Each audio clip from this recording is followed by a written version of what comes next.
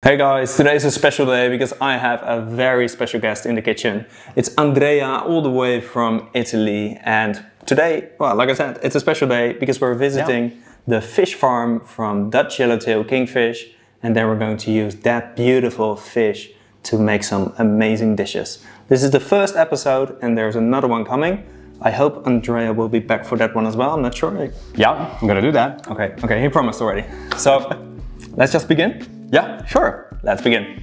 The farm is located at the southwest of the Netherlands, next to the Oosterschelde. The Oosterschelde is a nature reserve, making it one of the cleanest and safest waters in the world. The yellowtail fish are grown in this water, and because the water is so pure, they don't need to use any antibiotics or vaccines to protect the fish. The water is constantly renewed. Every 15 minutes it's completely renewed with new filtered Oosterschelde water. The wastewater is then treated with different steps before it returns back to the Oosterschelde to ensure that the farm has no biological impact to its natural surroundings.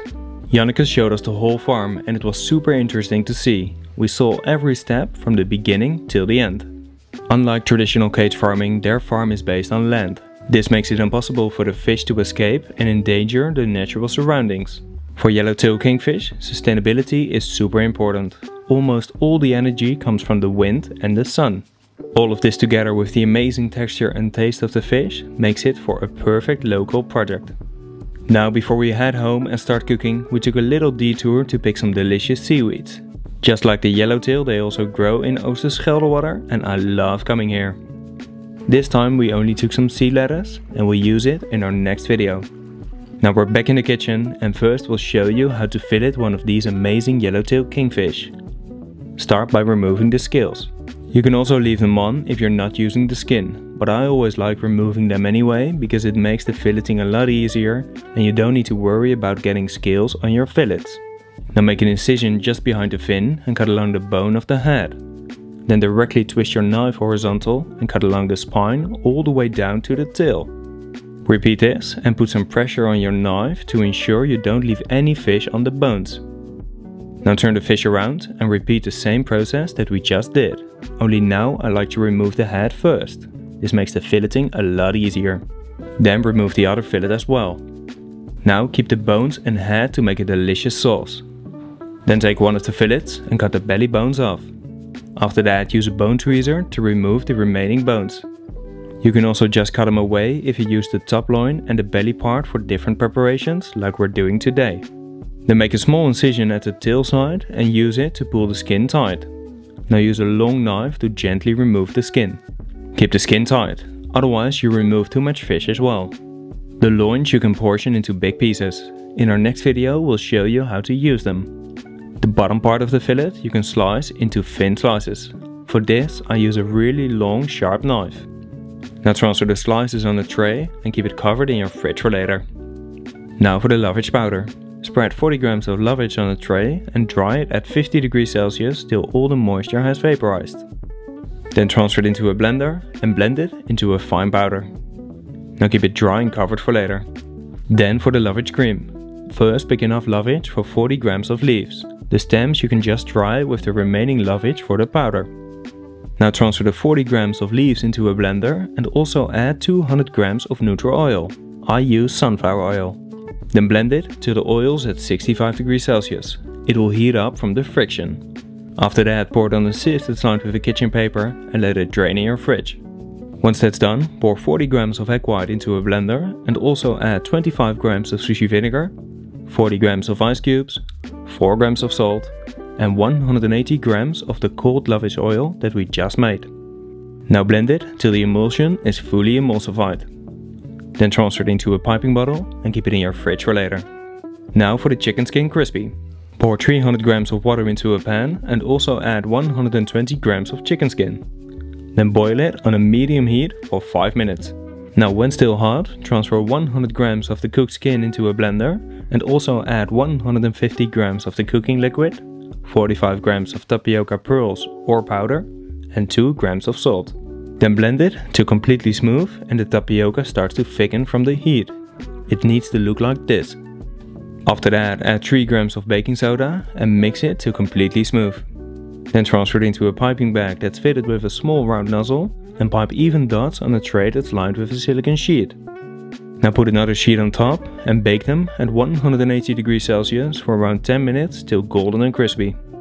Once golden, gently remove the top sheet and keep the crispies dry and covered for later. Now for the ponzu. Transfer 20 grams of kombu into a saucepan and also add 120 grams of mirin and 30 grams of rice vinegar. Then bring this to a simmer on a medium heat. After that, turn off the heat and add 4 grams of bonito flakes. Then let it marinate for 10 minutes. Once that's done, pass it through a fine sieve and season it with 60 grams of lime juice and 70 grams of soy sauce. Mix it well and then let it marinate in your fridge for at least 30 minutes. Now for the jelly. First soak 1 leaf or 1.6 grams of gelatin in cold water. Then pour 100 grams of the ponzu into a saucepan and also add 50 grams of ginger syrup, 50 grams of dark chicken stock and 1.5 grams of agar powder. Now mix this well and then bring it to a boil for 1 minute. Meanwhile, spray a thin layer of oil on some trays. Once it has boiled, turn off the heat and dissolve the gelatin. Then pour 60 grams of the hot jelly on each tray and when necessary, spread it. Now let it cool down on a leveled surface and then let it set in your fridge for 30 minutes. After that, cut it with the desired cutter. Then for the savory ponzu meringues.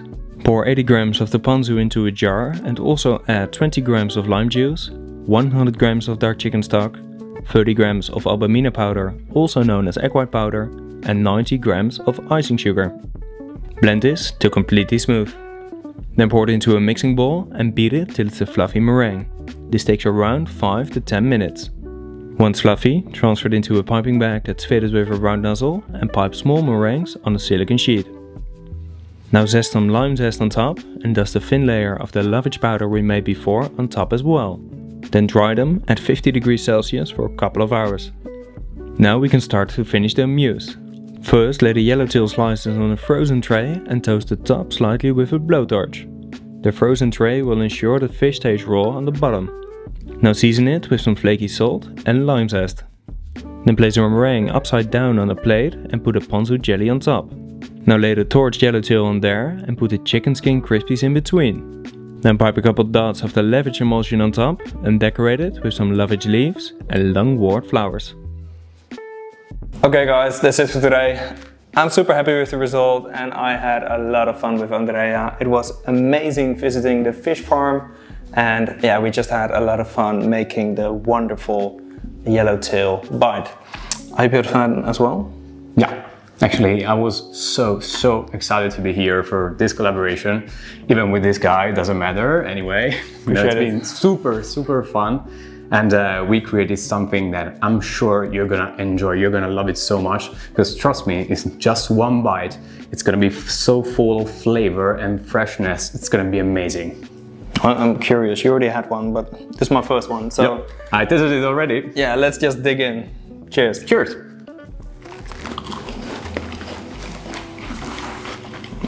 So how is that? Does it work? Super good.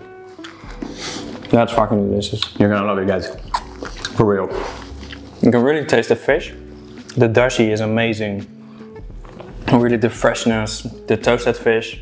And then the chicken skin gives it a lot of umami. Yeah. A lot of freshness as well, but it's rich. I think it's got something of everything, right? Texture-wise yeah, you know, it's all balanced perfectly. It's really amazing. Yeah. It's amazing how much flavor there can be inside just one bite. That's super cool. Thank you so much, mate. Well, appreciate it. Thanks for coming. Thank you. I hope you guys liked the video as well. Please let me know in the comments on what you want to see next. Like and share. And subscribe if you want to see more great content and if you want to learn more recipes. Again, thanks for coming all the way from Italy. And I hope to see you. Thank you. It's been my pleasure. In 2 weeks at my wedding. He's going to cook at my wedding. So I'm going to see you in 2 weeks. That's going to be super exciting too. Okay, guys. Thank you, guys. Bon appetit. Bon appetit! Now I can finally talk Italian again. Italian. Bye everyone. Thank you so much. Bon appetito.